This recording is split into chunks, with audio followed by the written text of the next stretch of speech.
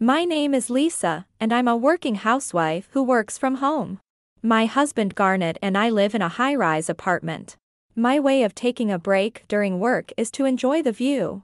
During the day, I gaze at the expansive scenery to relax. And at night, gazing at the beautiful city lights is my daily treat, thinking of it as a reward for a hard day's work. One day, when I was working later than usual. I'm home. Oh, you're still awake. Good. Welcome back. You're late today. I was planning to stay up and work a bit more. Do you need me for something? No, but Tata. Here. I thought you might be tired from using your brain so much. Wow. My favorite ankle lace fruit tart. You mentioned wanting one the other day, so I came home during the day and put it in the fridge. I didn't even notice. I'm so happy. Take a little break. I'll make you some tea. This is how we spent our days, mundane but filled with happiness. Then one day, I'm heading out. I'll buy a lot of souvenirs. I'll be looking forward to it. Oh, don't drink tap water, okay? And never put your wallet in your pocket. And then, Garnet, you always worry so much. But thank you. I had to travel overseas for work for a week. As Garnet waved me off, I left home and safely arrived at my destination. In an unfamiliar land with foreign languages swirling around, with Garnet's support, I was able to enjoy my work. The day of my return eventually came. When I got back with the souvenirs and tried to open the front door, I found my key wouldn't work. I called Garnet. Hey, Garnet. I'm back, but my key isn't working. oh, you're back already? A week goes by so fast, huh? I'm tired from the trip and I have a lot of luggage, so can we skip the jokes? I need you to open the door now. Why isn't my key working? I had the management company change the locks, so the one you have won't work anymore. As I was taken aback by Garnet's unexpected revelation, suddenly. Hello, Lisa dear. It's me, your lovely mother-in-law. Mother-in-law? Why are you in our place? Why? I live here now, so being at home is only natural. I don't know if you're tired or what, but stop asking silly questions. Wait, when you say live here, you mean in our place? Oh dear, I just said so, didn't I? Wait. Why are you? Oh, never mind. I'll open the door for you. Just come on in. You'll open it for me. It seems that while I was abroad, my mother-in-law had taken up residence in our home. Too stunned to think straight, I decided to head to our apartment. When I reached the front door and rang the intercom again. Oh, finally. A turtle might have been faster, don't you think? I'll say this up front. You're going to leave this house. What? What do you mean? This luxury high-rise is in Garnet's name, isn't it? So as it stands, you have no right to be here. Even if you call me an outsider. Garnet and I are married. That's bound to end in divorce. I've heard everything from Garnet. Divorce? What did he tell you? That you stay locked up in your room all day. Garnet believed you were working diligently, and he's been accommodating and even buying you treats, right? Recently, what's that thing called? Remote something. Work. Well, he thought you were working. Turns out you're just leeching off Garnet, and then you lie about work trips abroad. I can't believe you'd go on luxurious trips alone. What? You seem to have misunderstood something. Misunderstood? Impossible, right, Garnet? Exactly. Mumbling in a dim room all alone. It's really scary. And you barely do any chores. Garnet, why would you say that? Basically, we don't need a freeloading homebody like you here. Understood. I'll let you in if you promise to leave. Well, even if we let you in, you'll be kicked out as soon as you pack up. Mother-in-law and Garnet were laughing heartily as they berated me through the intercom. I decided to accept their demands, entered the house, and quickly packed my things. Then, this is all my stuff. I'll be leaving now. Here, divorce papers. Make sure you sign them before you leave. Don't worry. Garnet has already signed them.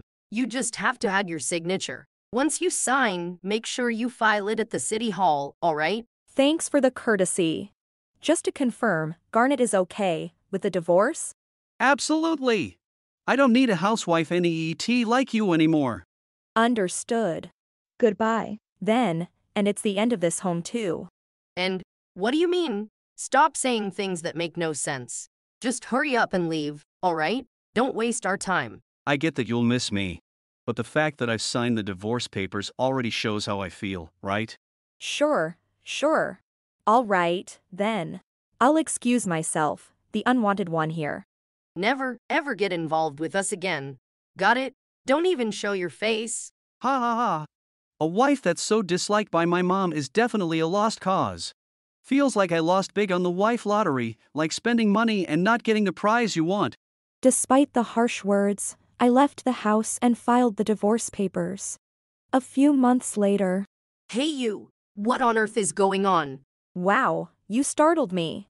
Mother-in-law, we're strangers now. Why the sudden visit? We got an eviction notice. It's your fault. We might get kicked out of that luxury apartment. What's going on here? Who are you? Whatever, none of your business, so stay out of it. Excuse me? Sorry, Noah. My ex-husband and his mother suddenly showed up and started causing a scene. You're demanding alimony from Garnet, right?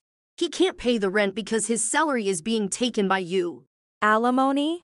I haven't asked for a penny. Don't lie. Garnet transfers money to you every month, right? And because of that, he can't afford the rent. Well, if he's unemployed, it's no wonder he has no money.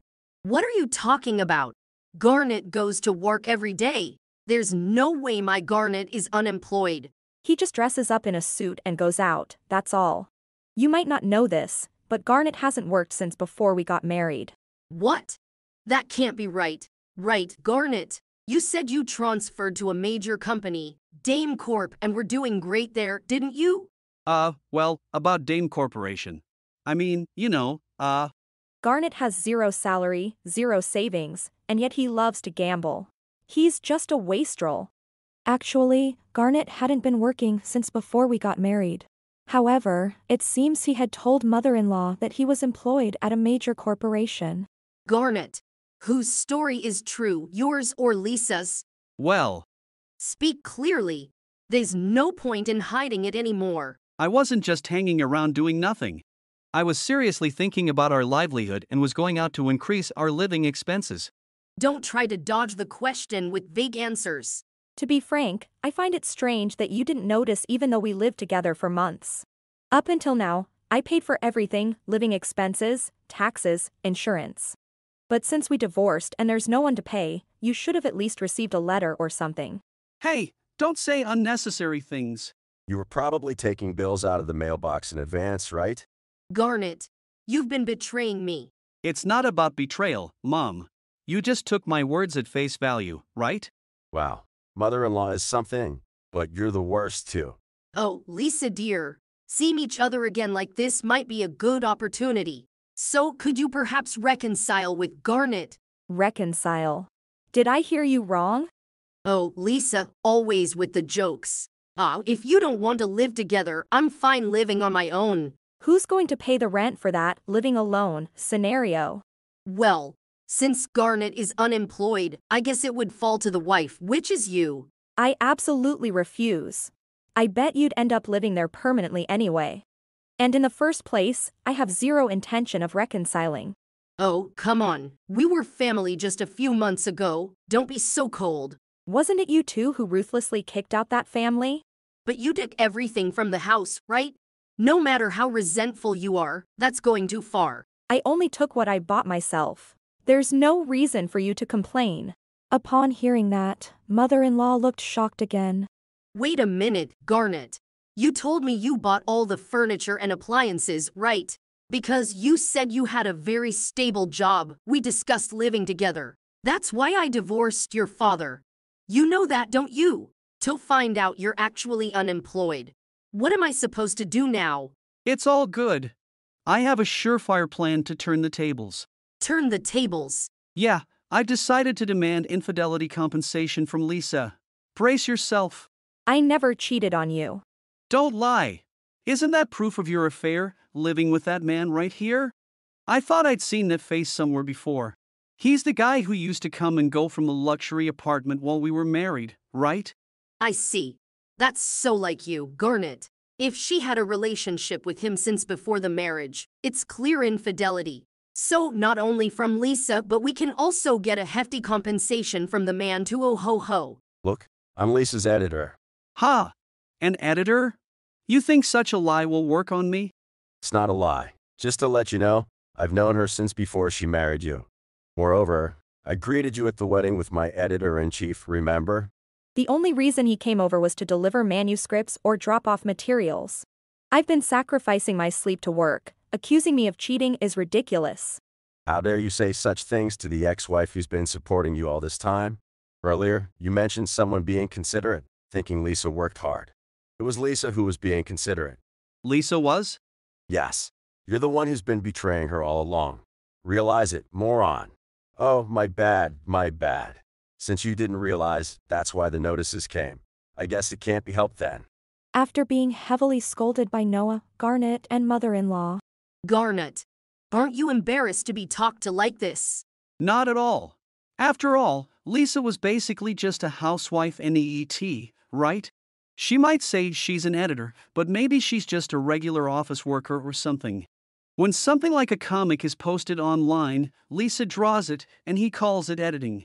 It's just a fancy title for a hobby, right? Lisa is a famous novelist.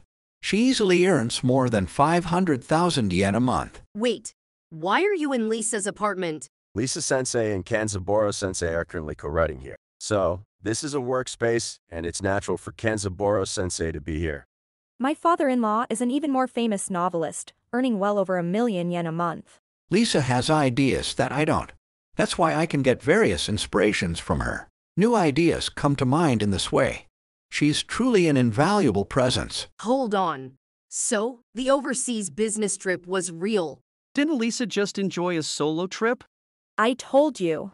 I went overseas for research, remember? Damn, I really thought you were joking about that. Why would I be? It was an incredibly important job. Even if Lisa did enjoy a solo trip, Garnet, you're in no position to complain. Whenever Lisa-sensei traveled, did she ever leave you behind? Trampling even on Lisa's kindness.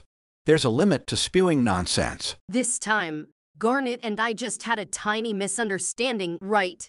Now that we're on this topic, let's all reconcile. Sounds good. I'll get back with Lisa, and Mom can get back with Dad. This way, we can all be happy again. Oh, a perfect happy ending. Though Garnet and mother-in-law were getting all excited. From any angle, this looks like a bad ending. Oh my. How is this a bad ending? It's everything you two think and do. I despise bad endings. I hate them in novels, and I certainly don't want to experience misfortune in real life. What the heck? Just because I'm humbling myself doesn't mean you can get carried away. Exactly. We're taking a step back to make reconciliation easier, okay? Cut the crap. Any more disturbances will hinder Lisa-sensei and Kanzaburo-sensei's writing. Stop relying on someone you divorced. If you get it, then leave already. Please don't say that. I've been jobless for so long, I can't get through any job interviews. Who would hire someone who's been idling around without working or doing chores for years? I don't care about Garnet anymore. Just support me, please, I'm begging you. After teaming up with Garnet for so long, you betray him in an instant, huh? This wasn't supposed to happen. I thought Garnet was dependable. Regardless of the truth, you made your choices. Sort it out yourself. I have no obligation to help Garnet either, so handle your situation on your own. If people could live in luxury condos just with a hobby, everyone would be indulging in their hobbies. You can't live in such a nice place by just messing around. I thought maybe you were doing something with stocks or something. I've been clear from the start that I'm a novelist. I didn't know you were famous. From now on, I'll become a man worthy of Lisa. No, thank you. Please, I beg you to call off the divorce. Impossible. To my mother-in-law, who told me never get involved with us again. Don't ever show your face. I'll return those words to you exactly as they were said. Never come here again.